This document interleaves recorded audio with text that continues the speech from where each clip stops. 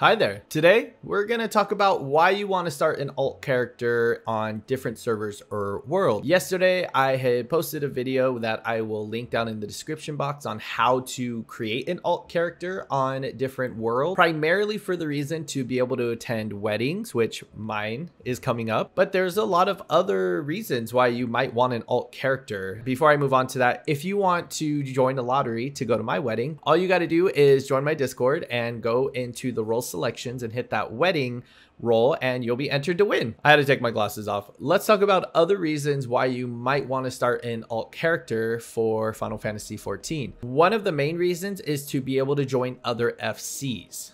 You can't join an FC unless you have an alt character on that specific world server. So even if I'm on Crystal Data Center and someone else is on Crystal Data Center, if we don't have the same world server, let's say Goblin, then you won't be able to join their FC. The second reason is actually the biggest reason I see why people have alt characters, and that is glamours and roleplay. I myself have kept the same character for my main character since Viera was able to be used in character creation.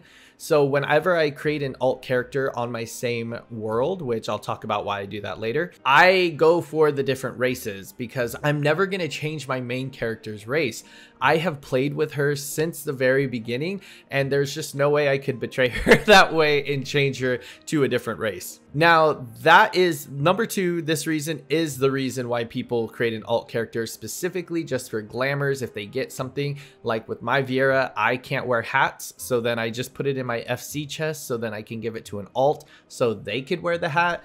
And so I feel like I'm not wasting the glamour that I'm obtaining while playing through the game. The third reason you might want to create an alt character, and that's the reason that I create alt characters on my same world server. I'm on Goblin and I have 7 other alts on Goblin, and that's because I run my own FC and only I'm a part of it. I don't have anyone a part of my FC, and it's really easy to be able to make your own FC and just have your alts in it. Don't like the pressure of being in an FC, so that's why I created my own, but you need some alt characters in order to do that. And one trusted friend. Well, if you want a video on that, let me know. I don't think I do have one, but if I do, I'll link it in the description. Now, the last reason that you might want to create an alt, and I actually use this reason a lot, is for cross-world link shells. So because I'm a content creator, but even before that, I was a part of a lot of Discords, and I like talking to a lot of different people in a lot of different places, but I wasn't able to talk to them in game if I wasn't on their data center. So I went ahead and made an alt character on every data center so that I'm able to play with any one of my Discord members now or my Patreon members. And I get a lot of satisfaction out of that, being able to go to the European data centers like Light or Chaos and being able to play with those people.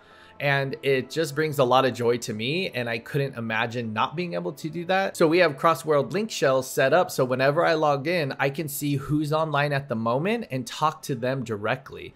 Cross-world link shells is under the social tab. You can have multiple ones. This is my main character, so I only have one for my Discord in the Crystal Data Center that someone had started in the Discord. On my other characters, I'm a part of many different other ones, and I really enjoy being able to talk to people when they're on, because on Discord people might be on but maybe they don't want to talk.